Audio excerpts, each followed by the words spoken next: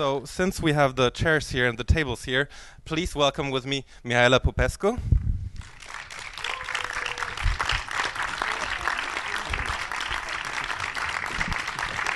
Thank you very much for this film. And Agnès Godard and Marie-Luise Angerer.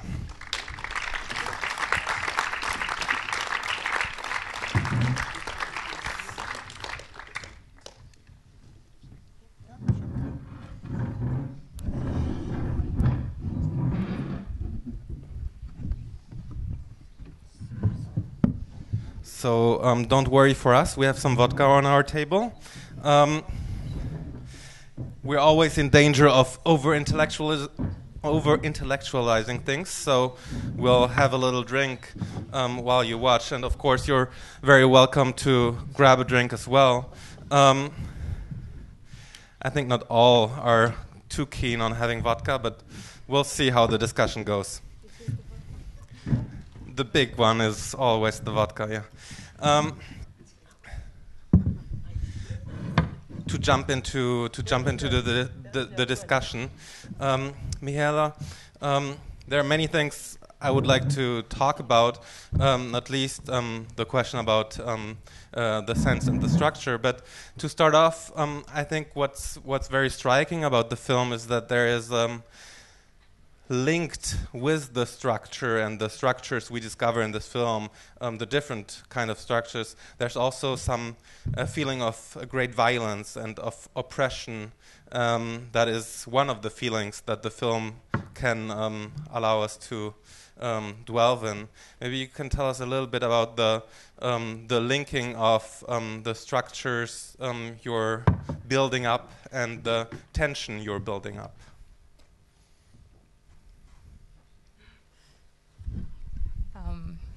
Hi. Can I get a more concrete example? Because I don't want to start a general discussion.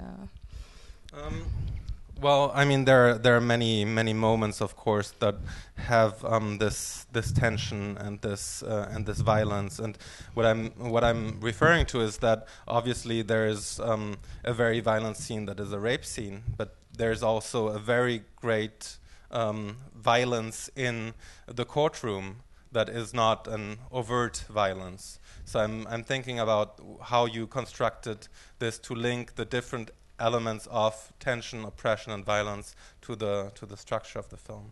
Is that more concrete?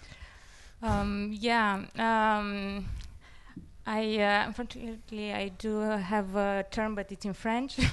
Go ahead. I don't know Go ahead. English. It's a mise en abîme.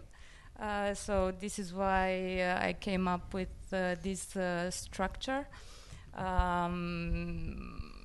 whole idea started with the courtroom. So that's where let's say the first inspiration came, and I was quite struck by what I saw.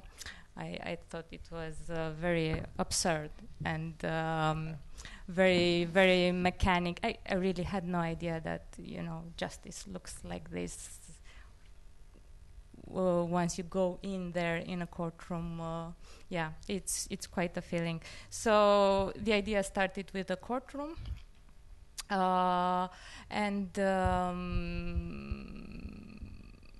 with the courtroom, and then I really started to think about a judge. Okay, so the feeling you're referring to, or the impression you're referring to, is more the mechanical side and less the tension or the oppression that was something that struck me. There is that as well, because even though you do not experience it in court, it's there, it's outside. So this is why I wanted to include it outside the courtroom. Yeah, you're taking something out of that you see in the courtroom, and you let us feel it outside of the courtroom. Yes. There's a second element, because we can talk about many surrealistic elements and the symbolic nature of things and interpretations that are possible with this film.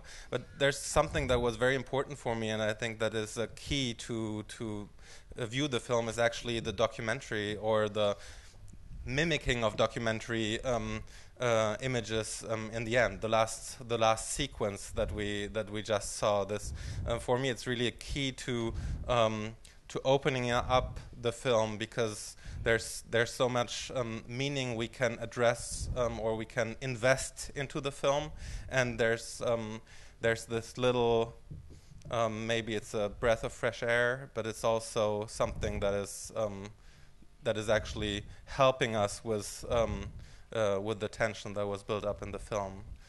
Can you tell us something about this these last few images? Well, I cannot comment on the meaning. No, of course not. Well, if I don't know why I chose documentary in terms of styles. I mean, maybe other people don't know you're working right now on a feature documentary, and your last film was a short documentary that just premiered in Leipzig. Yes. So you're akin to working with documentary methods. Yes, but again, there's a choice there. It's not because I'm doing next a documentary, and well, the idea is I cannot talk about it. There's a quote from Francis Bacon that I really like. If you can talk about it, why paint it? So I feel the same way about film. If I could have talked about it, I would have, but I couldn't. So I made this ending. I think that's the cue for asking those who didn't make the film to talk about it. Agnès, one of the first reactions you shared with me was that you saw bitterness in this film, if I translate it right. Maybe you can elaborate a little bit on how the effect that the film had on you, how you see it constructed. Actually, I think I must say that's tonight the third time I see it, because I received it. I watched it once, and then since you asked us to write a little bit, I tried to write, and then I realized that I needed to see it more, because it was excessively difficult to write. I could not find an angle of attack to say what I felt. So I watched it another time, then I was able to send you this text, and then I saw it tonight on a bigger screen, which is of course different. And by the way, I would have a few questions to ask you about how you work with your DOP and so on. So, be honest, I don't know if it's the word.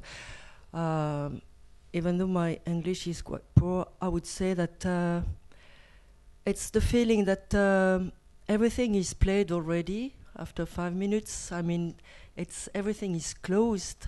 The mechanical is so heavy that it's the only thing alive.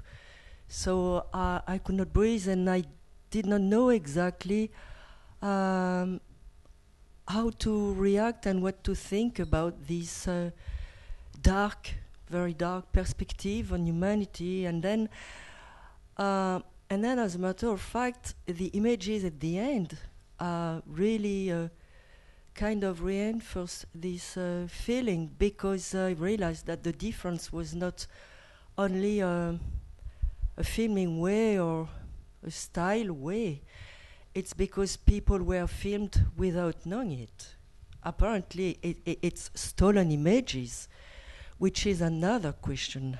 First images are totally mise en scène, and these ones are stolen. So suddenly, by seeing the film this tonight again, I had the feeling that I'm surprised you cannot say about images at the end, because it's true that Francis Bacon said so about his painting, but he was able to talk about the painting once done. He knew he was able to say that's what I wanted to do or not. And he was able to say why he did it like that. And he said, for instance, that he liked paintings that would smell blood. And it's a little bit like that. And I was just, I could not react really personally. I was just somehow, and I think I'm still I'm in front of a film made by someone who's fascinated by watching people, and that's it. I mean, I cannot say more. So that's why I wanted to ask you a question. How do you work on set? Everything is prepared in advance, or you discover with your actors? I was curious to know how you work with your actors, for instance. Did you rehearse a lot? Did you, because they really embodied their character? So I was. Did you, for instance, ask your DOP? So the lady is lighted more than the other one in the court. She has more light on her face. So definitely, every time you see, she's the one in light. Did you ask him, for instance, to do this shadowy thing at the end before they leave the apartment? You know, did you ask him to do this dark thing, dark light, dark atmosphere, and everything, just to know?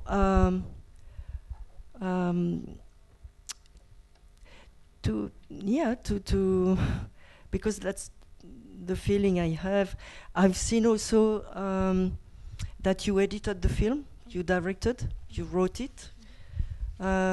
So apparently you have a special relation with collaboration. So I mean, not all, you know, it could be done by other people. And I've seen also that there is a camera B. So when? And also a painting thing, which is a VFX somehow. I was wondering when. I'm very curious to know that. A lot of questions. Just to share with you the information that cheers. That the DOP is Marius Panduru, who worked, for example, on Police Adjective. We've talked about this film before, Atherim as well, and you worked with him also on your short film, The Walk, right? Yes. Okay. You want to share a little bit about your working with Marius? Oh, yes, sure.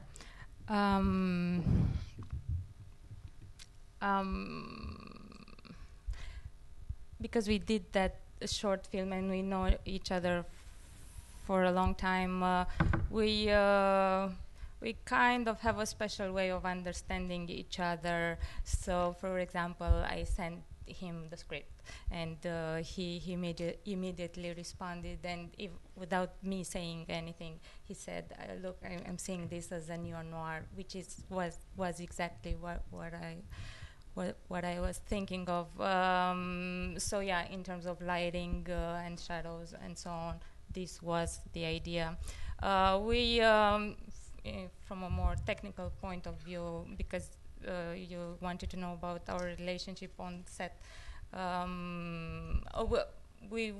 think the big decision for this film was choosing the lenses in the beginning. This was the idea, and we did tests, and then other tests and other tests, and then talking, we found out this 14mm lens, which distorted the reality, and we both knew, yes, this is it. Did you have already the location, the apartment? Not all of them. So because of this decision, we did have an idea about how the film should look, long shots and so on. But we didn't want to be tied to a storyboard, and we kept the freedom on set. And sometimes it was quite fine because you go on set with certain expectations and you see they don't work. So it happened. So we did have improvisation, let's say, according to what we felt in that place and scene and time. As for the actors, we did rehearse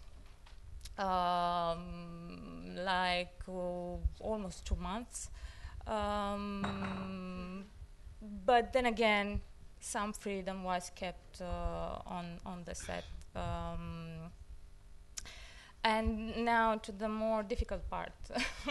you addressed, because you said, like, you get the feeling I enjoy watching people, and you raised this question earlier with identification. You said that this is the big question, right, for this film? No, I said it could be, but I wasn't sure. It was a question because I was... Take the microphone. Sorry. No, it's because suddenly, yes, I thought, because I had somehow difficulty to identify either one of the characters, so that's why. And you were talking about convention, and convention is, somehow has something to see with that. But to answer that question, that question led eventually, are these characters to be loved or hated? Because you find the identification impossible. And the thing is, for me, I'm going to give a quote again, but it's easier that way. Orwell said, you don't want so much to be loved as much as you want to be understood. And I agree with that. I think this is what I want from my characters. I don't want them to be loved or hated. And I know this is a blasphemy in cinema because it relies so heavily on emotions, and the stronger the feelings it arouses, I think the bigger the successes or with the audience. And I think it's quite the opposite. I think an understanding occurs when you tone down a bit the feelings and you start. You go into an abstract thinking. For example, you said about the police adjective of Corneliu Porumboiu, and you said that you had the identification during the screening, during the film. Yeah, it's a bit wrong. It's clumsy way to express things because I don't know to write in English. Okay. It's not only identification, but I had the feeling to see a film who was taking a position, I would say, in front of his country or justice or police. Or it was a political commitment, and I had the feeling that to understand something, and I was attracted to think about it and to take position myself, I would say, because I've never been in Romania, but I've been traveling around, and but that's what I wanted to say, not only identification, and I think sometimes even in a film we can have a kind of empathy for a criminal or something. I mean, it's one of the complexities. I'd like to get Marie-Luise also involved. One of the complexities, I'm sure, of this film is that this taking a position as a spectator is quite difficult because the film offers us many contradictory elements to take a position or find a position or find a way into it. Marie-Luise, maybe you can share, because we have here the offer to understand rather than to love. Maybe you can help us shed a little bit of light on understanding the relationship of these different elements we've been talking about. I had the same viewing experience than Agnes. Then I saw it for the first time, and then the second time a little bit when answering or trying to answer the questions we got in advance of this event of tonight. And now to see it on a big screen is again a different viewing experience. But I must say, this one was really very strong in the sense that actually, because I was very struck when you said I can't talk, or I don't want to talk about it or explain it, because I did the film as a filmmaker, and it corresponds in a quite interesting way to the figures we see in the film. They don't speak. And I was thinking about, during the film, that there is only one person actually who is, at least as I understood it, who is really speaking. It's the mother.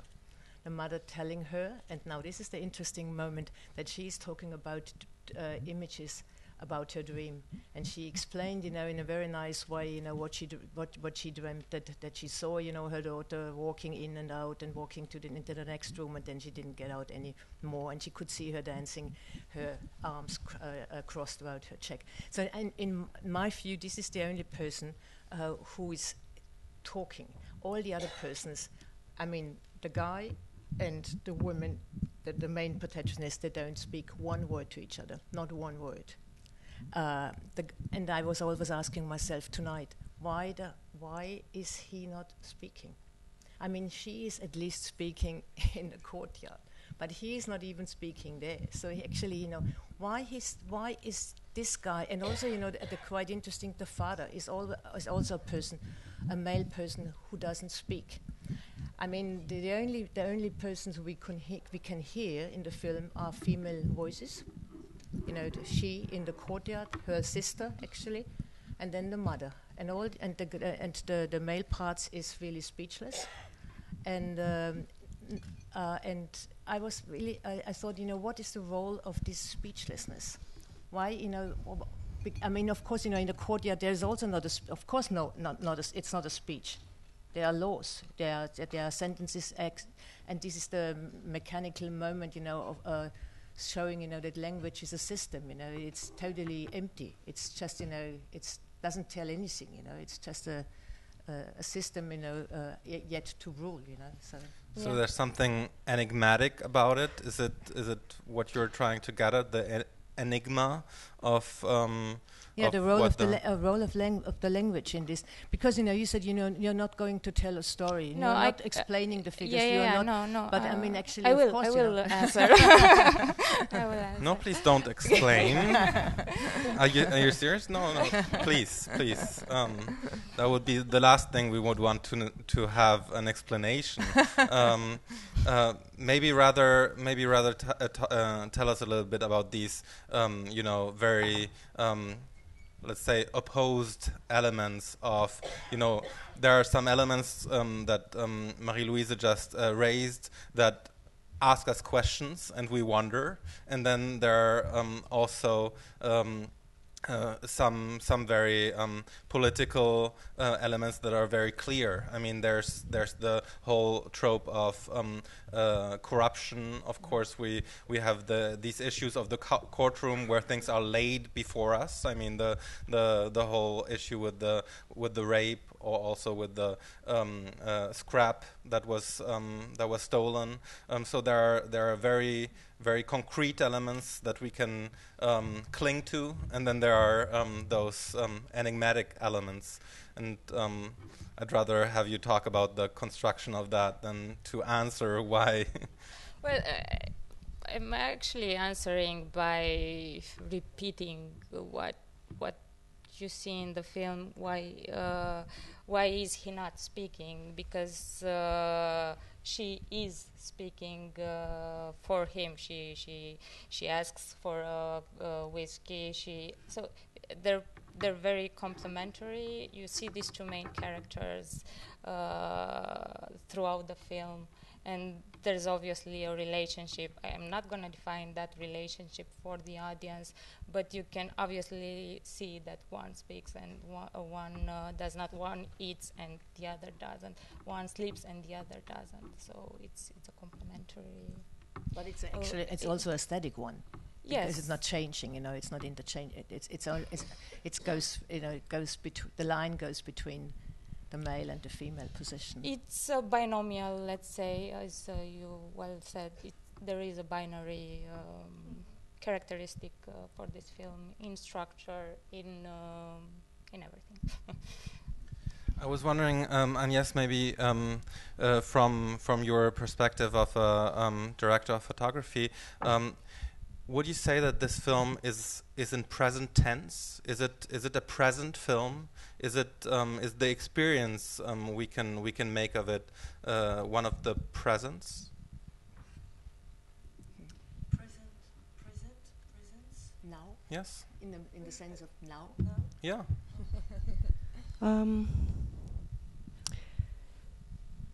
Yes, yes, I would say now.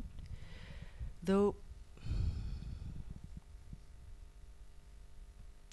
there is no start and no ending, really. It's a state of things. Mm-hmm.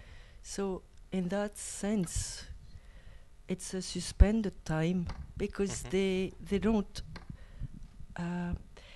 We first met them, they are how they are, and when we leave them, they are how they are. I mean, it's so in that case, it's present time. The present we are watching them by it's we share this time, this moment. It's today, yeah. And but then I'm really curious to know when you used a second camera. Sorry, yeah. For the ending, for the documentary part, okay. I see. it was a second camera. Oh, in that case, it was not a second camera on set, but it was another. No, okay, shooting moment. Okay, so my question is no. Marie-Luise, I have a maybe a bit complicated question, but I'm sure you can help us. There's a term I read that you borrowed as well, of the blind feeling. And I was struck when reading this. If I understand right, what blind feeling means is something like a feeling that is not from a subject, and that would mean that our perspective or perception, the one of a human and one of an animal, could be the same. Yeah, maybe you can. Yeah, it's not the same, but it's before becoming a subject in a human subject, for instance. Before becoming, but then you can also say before becoming an animal subject, there is something going on, and out of this process. Out of the process of this blind feeling, it's something in philosophy, Whitehead has called the blind feeling as the moment that something is going on already, a perception is going on, but without knowing it, without being conscious about it, and only after this process or out of this process, then you can say that there has been something going on. Now when you said. We are affected by, or we don't love the characters, or we hate the characters. There is something going on before we hate them, before we love them, before we understand the characters. There is something which relates us to the film, for instance. And only after when we talk about it, and after, or if we have to to position ourselves in front of the screen, then we have to see, do we love them, do we like them, do we hate them, what do we don't like. So this is something which always comes a little bit later. And this blind feeling is something which actually opens up the position where we can do something or react in a specific way. So the blind feeling is not a feeling, you know. It's not something, you know, we can say, you know, we hate or we love. You know, it has nothing to do with this. It's a total asubjective process of perception. Is that something, because the sense I'm getting from, for example, the aesthetic choices of the camera lens she was talking about, there's something, we're really in the moment, we're really following them, but it's not exactly a human perspective either. It's something else. Yeah, but you know, we don't but then we don't know, you know, that we are following it. You know, it's something we just, you know, do it without knowing that we are doing it or that we are following it. Mm-hmm. That would be the like more a trance, or yeah, the more precise way to put it. You know. Okay. May I say something? I think the performance of the actors also is very important to build this atmosphere. I don't know, storytelling atmosphere you were looking for. How did you work with them? Because you said you've been rehearsing 2 months. What did you talk about? What did you tell them? What did you tell to the what did you say about these characters in the film?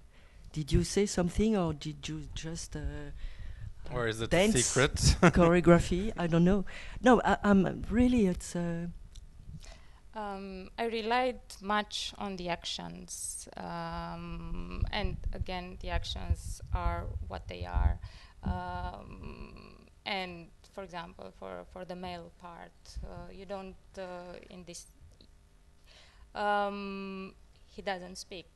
You eat, you sleep, you feel the sexual desire, so they are in the moment. And for her, it was more difficult, let's say, but she was still in the moment reacting to him. As I said, they're complementary. She is speaking, she is thinking, she's taking care and feeds him. So yeah, again, relying on her actions in the film, I try to convey the complementary side of her. It's interesting because you're talking about the this being in the moment, and you talked about improvisation before, and at the same time when we see it, we see also actions that are that seem like stereotypes or or archetypes, if you want, of I mean, they're not all in one vein, but at least we have images of the man taking the food as if he was a dog. You know, he's waiting for the microwave as if... I eat like that, so... You eat like that, yeah. waiting for the microwave to really be finished. The whole process is based on reality. It does say, I think in the trailer, it says based on true events. Yes. For example, this is one case, but also the cases in the film are real. Again, there's the documentary part, so there is a mix of true events. Yeah. Yeah, I just wanted to say, you know, but that many images are strong because, you know, they are so familiar, you know, in many ways. For instance, the starting moment, you know, when she takes, when he is the dog, or she, you know, goes with him out to the park like him like a dog. I mean, this is a very you know, in art and film, actually, we have seen many of these images. You know, for instance. Peter Weibel and Valley Export, you know, Valley Export having, you know, leading Peter Weibel, or many other examples in art. That's why I said, you know, in my little interview thing, you know, that there are so many, or colleague playing, you know, that as acting as if a dog. So these images are in a way present, you know, when you see these things. Or, you know, these sexual scenes are so, there are hundreds, millions, you know, of these scenes, you know. So actually this is something, a triggering moment where you can, of course, tell the people to act, but of course, they in a way they repeat. Yes. But I mean, the thing was, when the starting scene, with this dog, the male figure as a dog, I thought, what does it? What do you want to tell us? Well, we don't want to know. Yeah, but actually, this was one thing, starting. But then, of course, at the end, he just disappears because we don't know, is he still alive or not? Well, since you mentioned the dog part, yeah. As I told you before in that discussion, yeah. you see a leash and yeah. you could think of a dog, and it's an absolute normal analogy, and you think of an animal. So it is something we're quite familiar with, and this analogy has started way long before yeah. the persons you mentioned. It started from Aristotle and even long before that. So yes. Yeah. Just as a quick side note, if some of you are wondering what we're referring to, there was a little email exchange before that you can after leaving read on our blog to just elicit some of the motives that we want to talk about tonight. You've been talking about the stereotypes. Maybe this is also something linked to conventions, and for me, what's impressive about this work is that it doesn't so much transgress the conventions, but it rather lays them bare. It opens them up to our eye. Yeah. It's not so much a question as a comment. Well, yeah. You are limited in every work you do, so you basically work with what you have, and you have conventions in any kind of work or environment. So I played with what I had.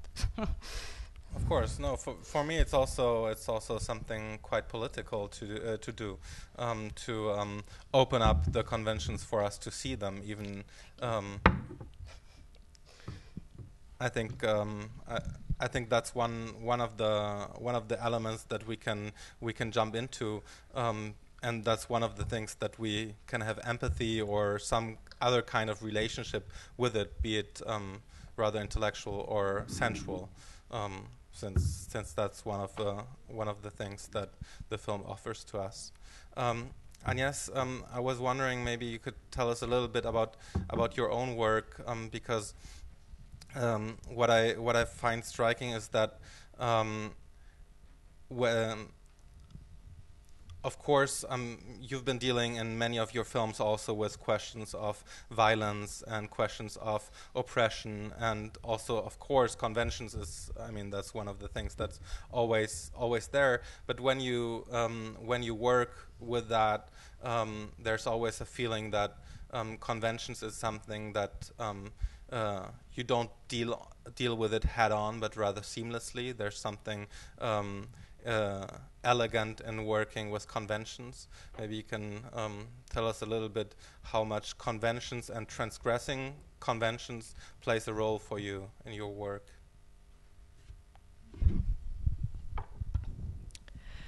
But as Mihaela was saying, sometimes, and now most of the time, we just have to do with what we have. Maybe sometimes at the beginning, in secret, we have a goal. We would like to have this, to reach that, to create this or that. But then finally, I think it's much better, more organic to find with what we have. So construction happens while we are stepping forward. Convention sometimes they are really nice to play with, and sometimes it's very fun to go against. It depends of the film. It depends of The only thing I would say is, for me, the best guide when I'm looking into the camera, searching for an image or a shot, I have only one question.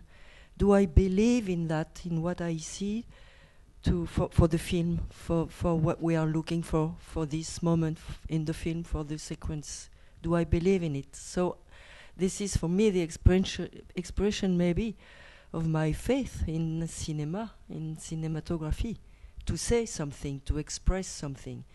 I really do believe that if we use a lens as you use, or another kind of lens, it's gonna bring a sense, it's gonna say something, it's going to participate to the storytelling, definitely. So, in a way, that's what I think. When you are filming, when you are making a film, you are taking position. You must assume that. So you can't ignore what you are saying. You can't ignore that. This is your engagement, your responsibility. I mean, cinema and images, film, can be used in many directions. So there's an ethic somehow. No, I think that's what I would say. So after that, I don't know. Maybe you were referring to convention, which is more like cinematic convention. Everything is open. It's the most important is to find one thing for the film. Of course, also you have models, but not to copy, just to feel the force, just to see that when you are in front of something you find fantastic, maybe a Bacon painting, because as a matter of fact I'm a excessively great admirer of Bacon. You feel the powerful of this painting.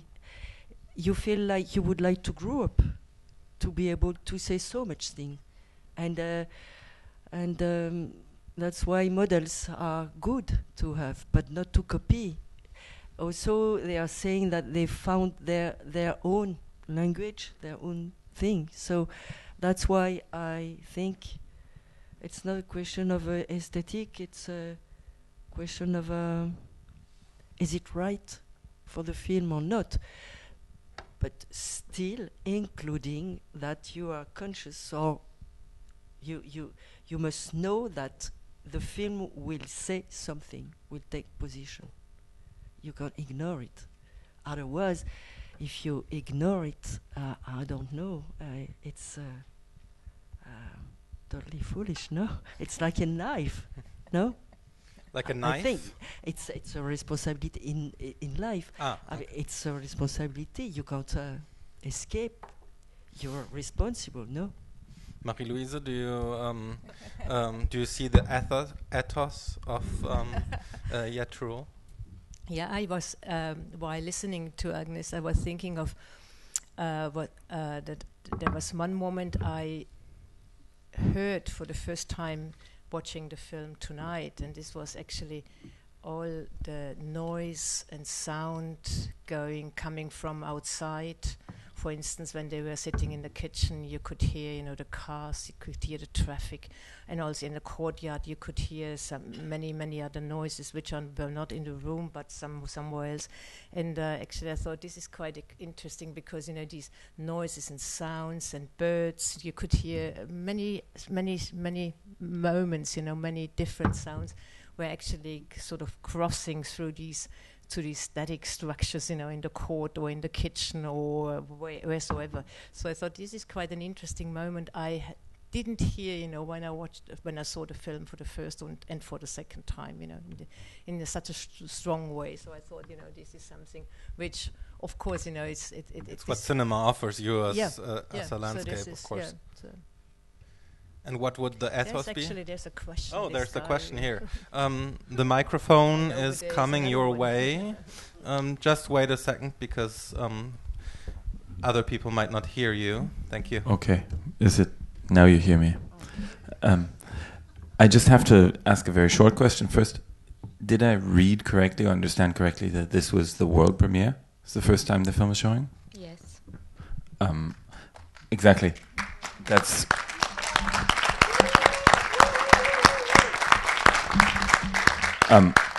I think all of us are here and happy to talk about films and take them apart and everything, but to be honest, I'm a little bit shocked to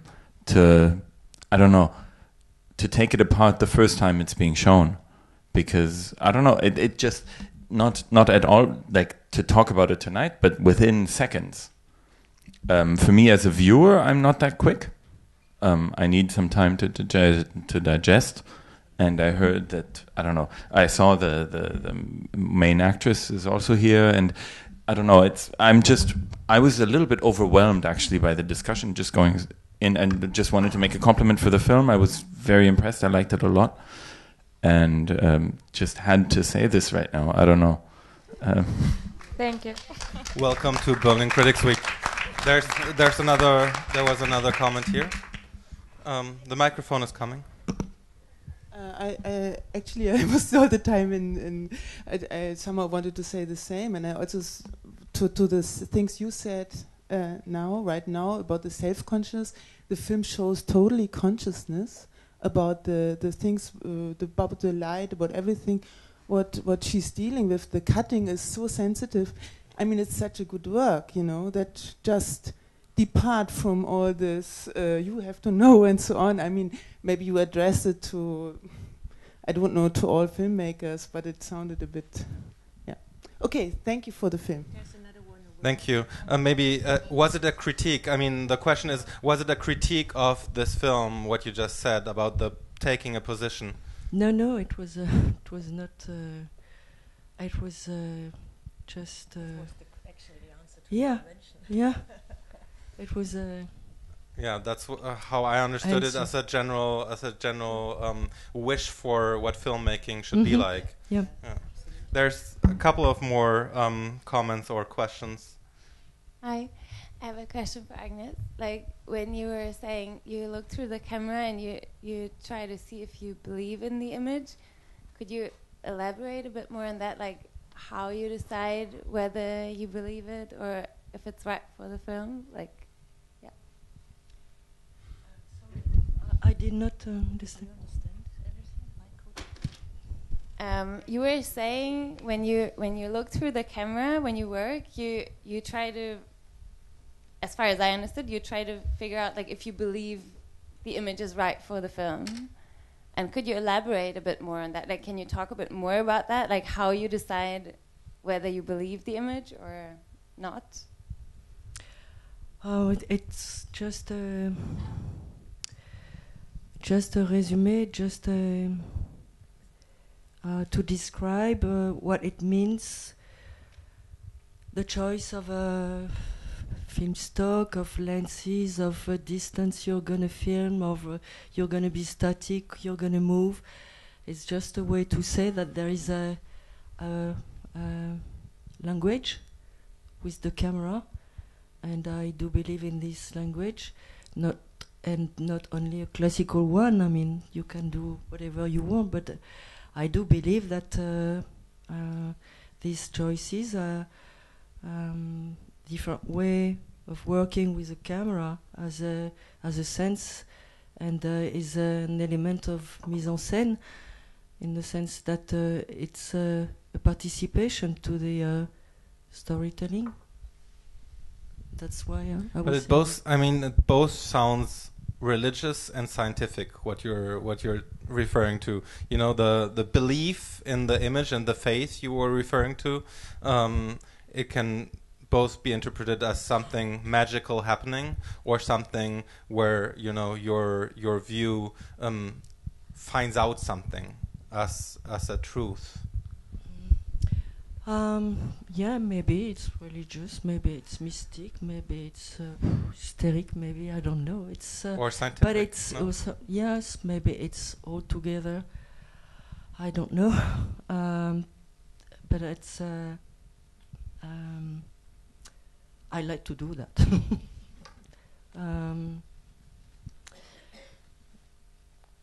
Okay. And sorry. sorry,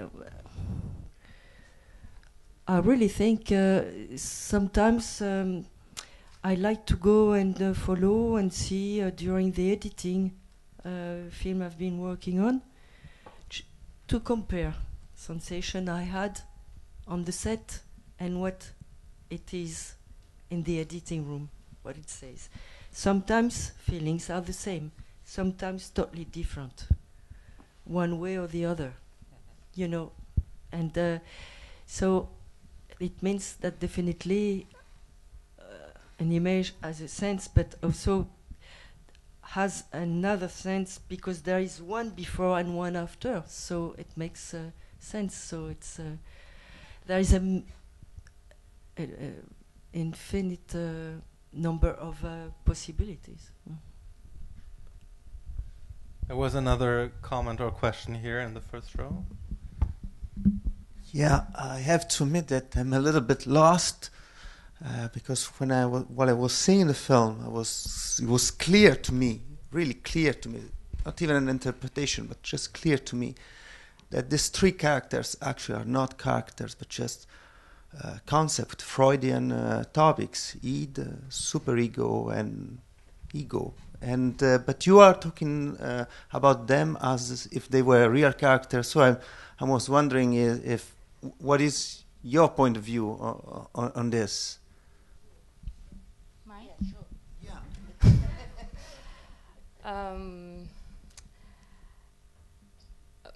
This is a surrealist film, and for me, surrealism is realism, just seen better.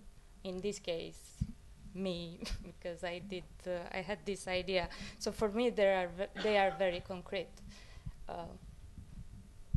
Okay, well, fair enough.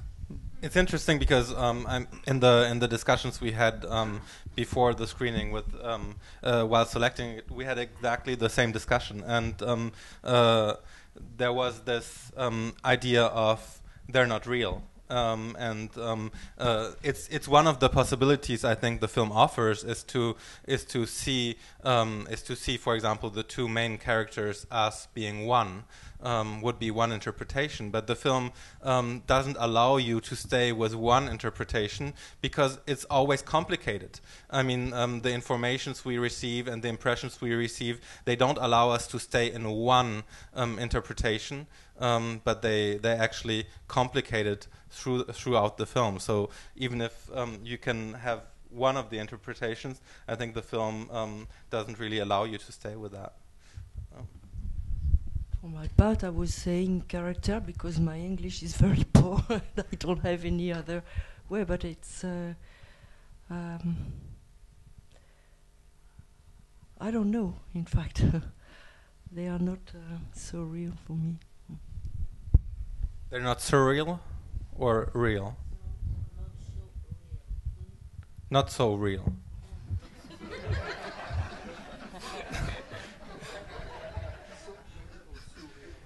Are they real to you? Sorry, I'm just trying to understand. No, they're not so real. Sorry. Are there other comments or questions? Of course. Sorry, just a quick half-technical question. If I'm saw you right, you use a Steadicam. Yes. Why? Again, for the same reason, I chose that lens. We tested, and it felt right. Getting back to Agnès' point, you do know when you take decisions. Other questions or comments? I would have one last for Marie-Luise, because we just briefly talked about the ethos, and one of the things I was wondering, because you raised the question of the female voices and the missing men's voices, would you say that this film is a feminist film? No, I would. No, I wouldn't put it in this category because No label. No label. No. I would say this is. It's maybe after the discussion we had and after also the input from the audience. Maybe it's not that easy. To say the female voices were heard, but the male voices were missing. Maybe it's something which is not not referring to any reality or any political reality. So I'm asking this is more a question than an answer. Because there's the representation and there's the non-representation. Yes. Yeah. So if if these characters are not real, then also one has to ask, is the female voice a female voice and the male speechless a male speechless? I don't know yet, So, is this something you want to help us with, or do you want to leave us in the enigma?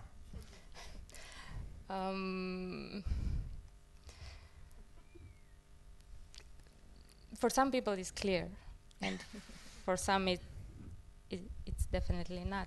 I would prefer to leave it like this. For me, it's clear. Thank you very much.